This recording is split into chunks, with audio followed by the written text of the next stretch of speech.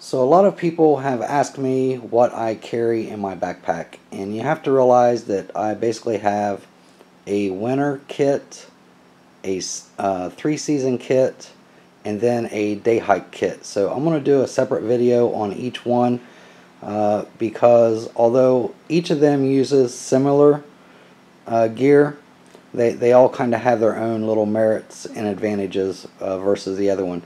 So to start out, I bought an Osprey Exos 58 pack that was a suitable size to hold the extra gear that I take in the winter time.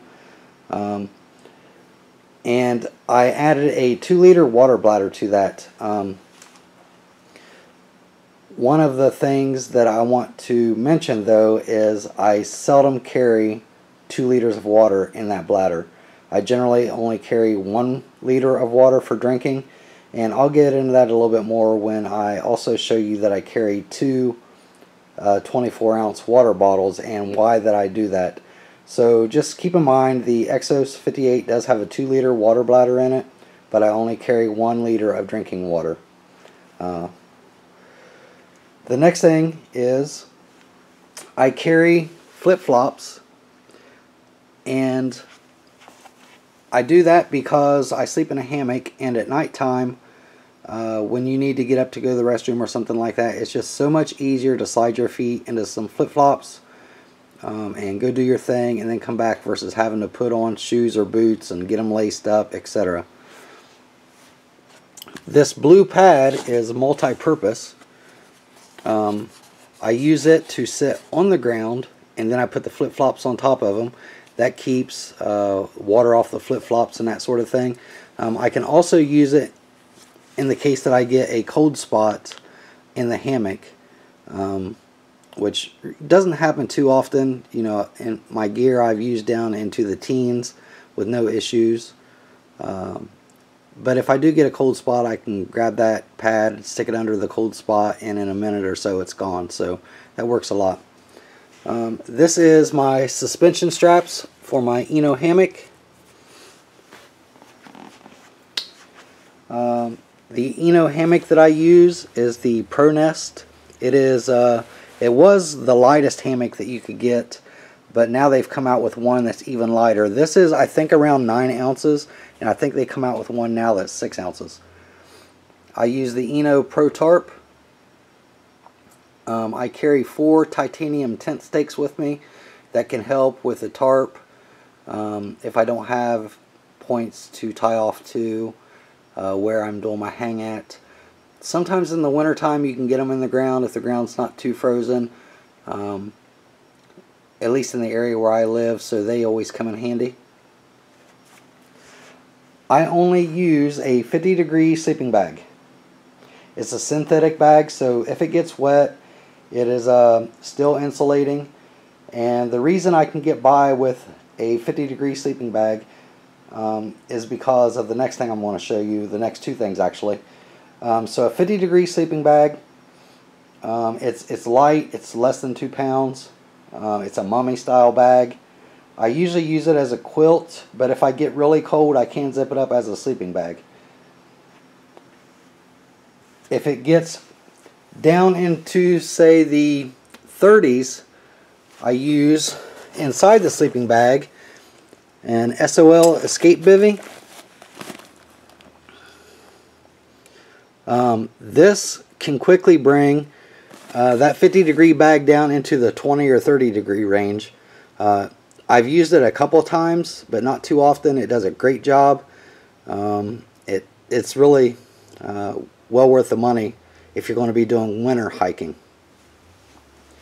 I also have a homemade underquilt.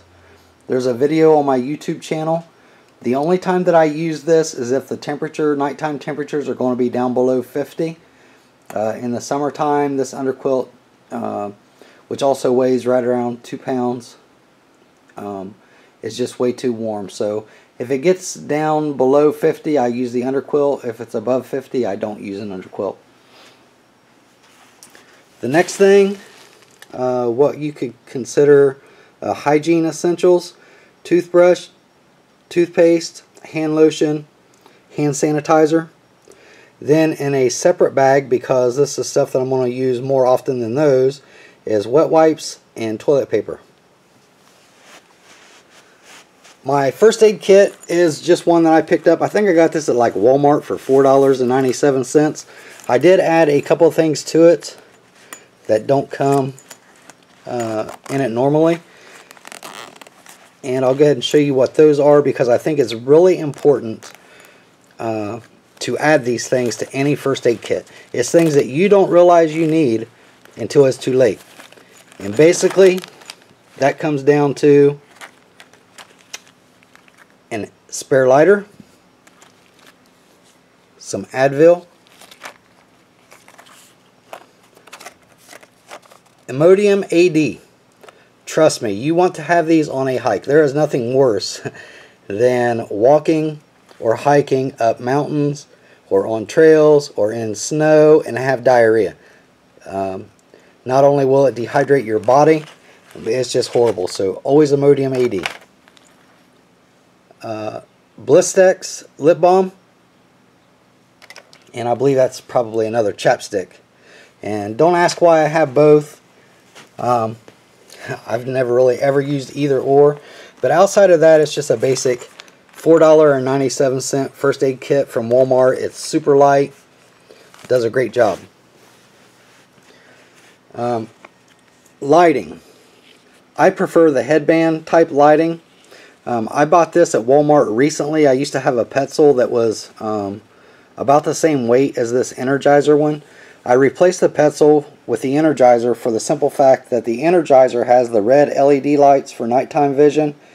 Does a really great job. The Petzl was an older model Petzl that didn't have the red LED lighting, and this is about a third or a quarter of the cost of the Petzl. I think I gave $13 for this, and the Petzl was around $49 or $50, somewhere around there. And then when I'm winter hiking, I always take my Mora knife. This is the Bushcraft Black.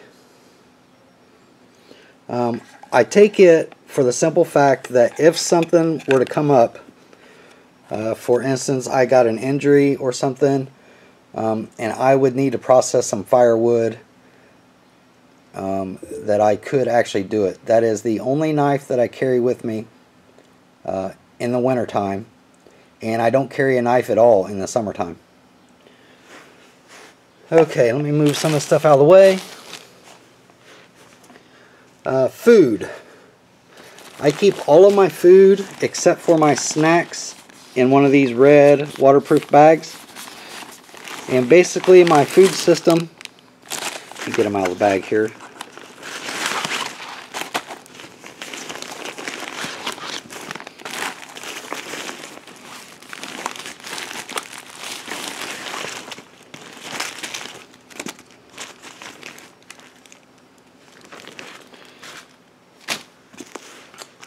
Maybe lay them over here where it's a little bit easier to see.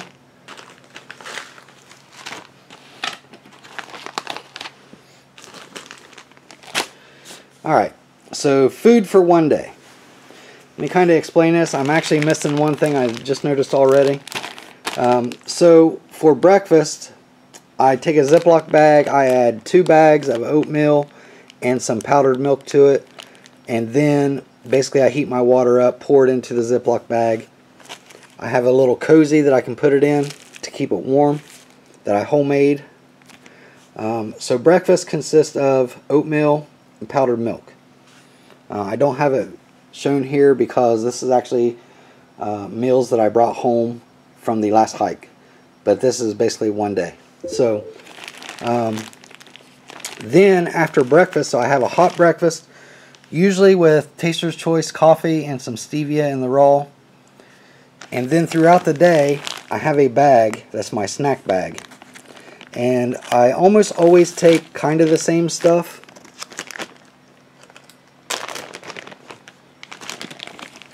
So throughout the day, as I get hungry, I've got Jack's Links turkey and cheese, Slim Jims, single serve of Planters Nutrition Men's Health.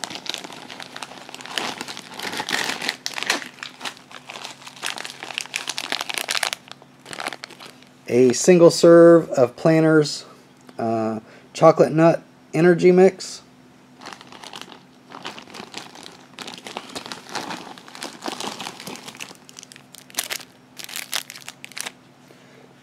Jalapeno cheddar crackers.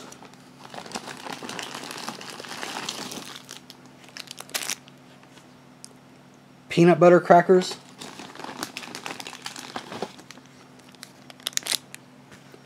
And one pure protein bar.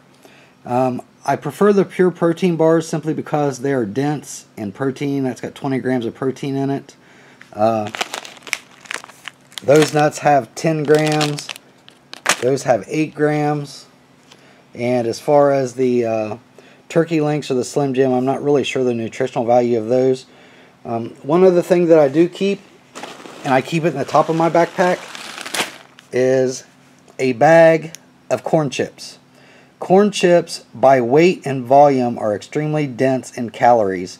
So when you're on the trail and you're starting to feel a little sluggish, you know, if you eat 5 or 10 corn chips, your energy level will pick up very quickly, and it doesn't take a lot.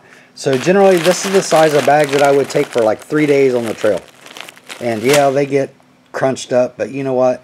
You can take it and sprinkle it in your food, or you know, dump it in your hand and eat a handful, however you want to do it. The other thing I also have, I always take gum with me. Gum helps, believe it or not, will help your mouth generate saliva, so you don't get like dry mouth or that sort of thing when you're hiking. They also come in handy that if you do run low on water, you can put a fresh piece of gum in your mouth, and it is just like the flavor and stuff will help you get past that water craving. Great thing to do. This rope and these 2 carabiners are what I use to create my bear bag line. I bought the carabiners from Walmart. They're super lightweight, probably less than an ounce or 2. This rope is 100 feet long, and it's not paracord. It's some sort of a nylon rope with a core. It's a lot lighter than paracord. It's about half the weight of paracord, and it seems to also be, I didn't put 550 pounds on it, but I've put close to 200 pounds on it. So it can also be multi-use, and the way I know that I put 200 pounds on it was me plus my backpack is like 195, and I've used it for scrambles that were too steep to call a true scramble. So basically you tie a carabiner on one end of it, toss it up the ridge around a tree. The weight of the carabiner drags the rope back down to you, then you can use it to pull yourself up. A scramble if it's too steep to walk up normally. And then, really the last of like food and stuff that I carry with me, these non-energy tablets. They are an electrolyte that you can add to your drinking water. I don't carry this whole tube. I basically carry 2 tablets per day. So for a 3-day trip, I would do 6 days. Because the other thing is too, when you start to, if you do get dehydrated, you'll start to get headaches, you'll start to get nauseous, and you might get dehydrated because you're just hiking too hard, too fast, or maybe you've run low on water. These are a godsend for helping you rehydrate quicker. So when you do get to a water source, you can add this to your water. Basically 2 tablets for 16 ounces of water, and they're the whole tube, which I can't remember how many tablets is in it. I'm sure if I looked, they don't say how many tablets is in a tube, but I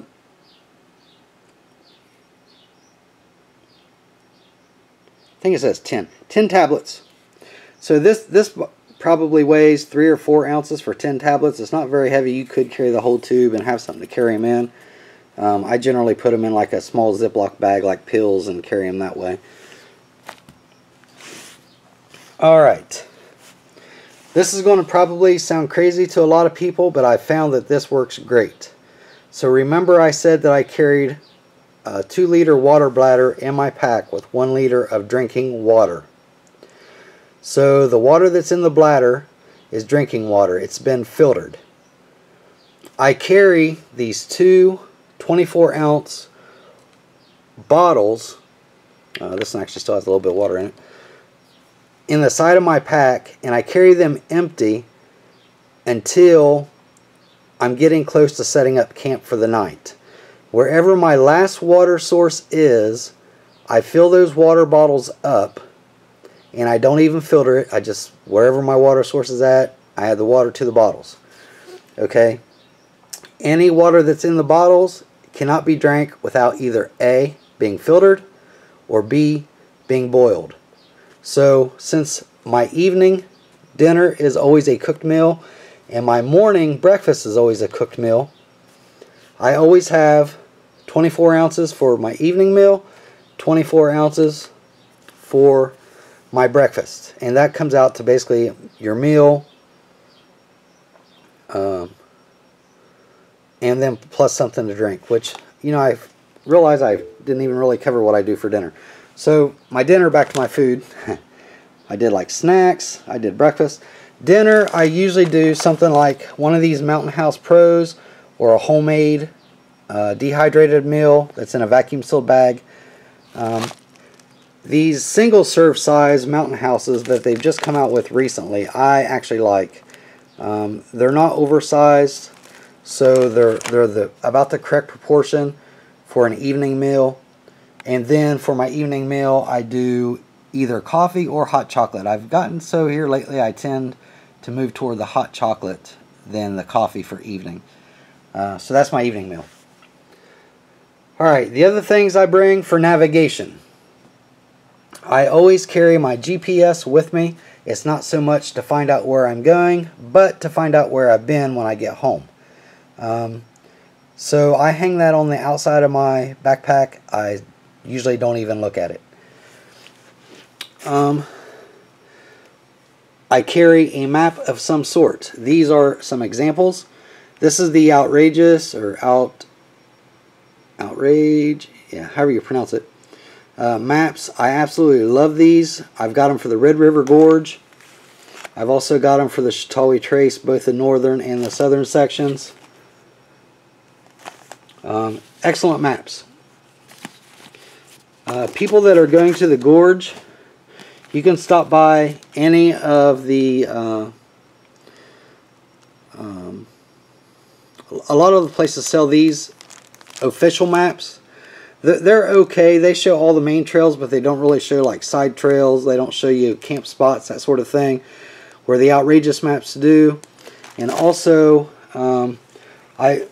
when I'm researching places to hike, especially at the gorge, I have these two books, Hiking Kentucky's Red River Gorge and also Hinterlands. The difference is Hiking Kentucky's Red River Gorge will go over most of the major trails, kind of an overview, and Hinterlands goes over unknown trails, known trails, etc., etc. So both books in conjunction are great. So basically,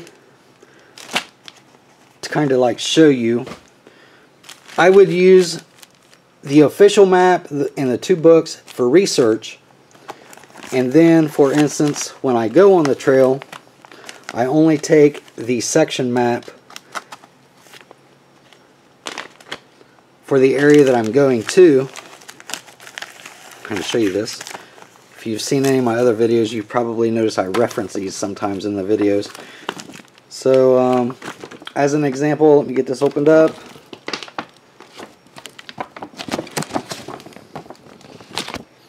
As an example, the last time I went hiking, I was showing you like this area, which is Suspension Bridge on the Chautauqua down to the Rough Trail.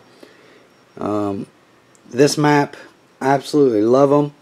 I recommend everybody to own these because it does show the official trails, the unofficial trails, the camp spots, where the areas are that have awesome views, which is the V's on here, etc., etc.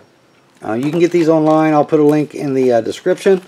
If you're going to the Gorge or Chautauqua Trace, definitely own those. Okay, trekking poles.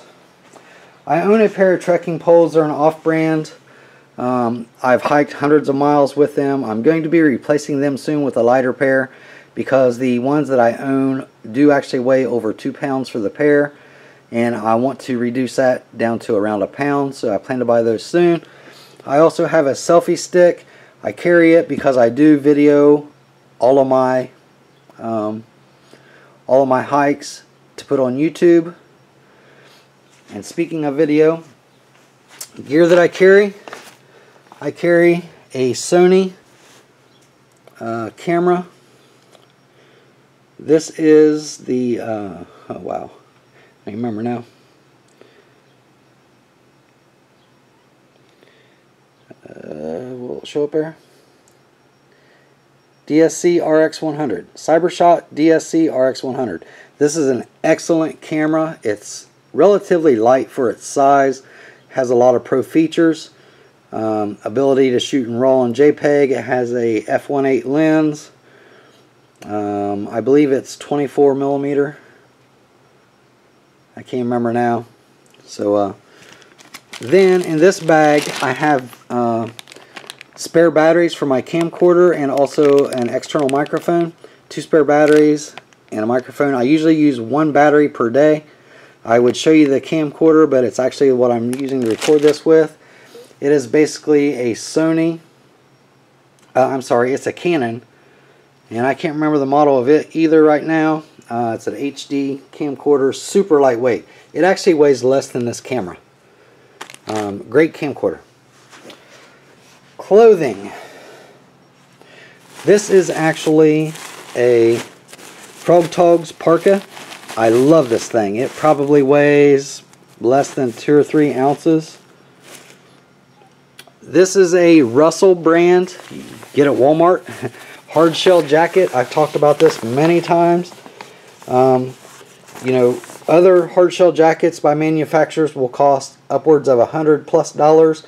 I think I gave $17 for that one. I've wore it on 5 or 6 winter hiking trips. I've taken it on a couple of the early spring trips when the nights get cold. It is an awesome insulator, and it's also waterproof. Clothing that I take in the winter time is also the same clothing I take in this 3-season kit. Let me just dump everything out here.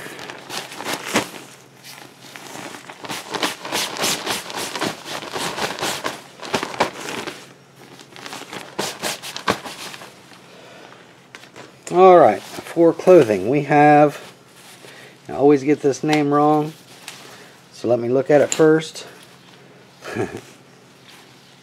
I have a Montbell down vest. Great to keep your core warm. It's super lightweight, packs up small. I think these are about $100 and something. Well worth the money. These are actually the legs to my zip-off pants. They're made by Columbia.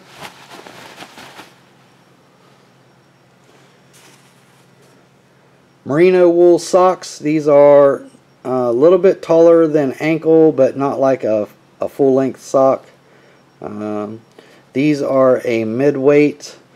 Even though they're merino wool, I use them in the summertime because I've never ever gotten blisters wearing this one pair of socks. It doesn't matter if it's summer, winter, fall, spring. I've worn them with hiking boots and trail running shoes. I've never gotten blisters wearing these. They're a thick sock. They're also great for keeping you warm at night. I always carry an extra pair in case my feet get wet from sweating or water or snow. So that way when I go to bed at night, I've always got a dry pair.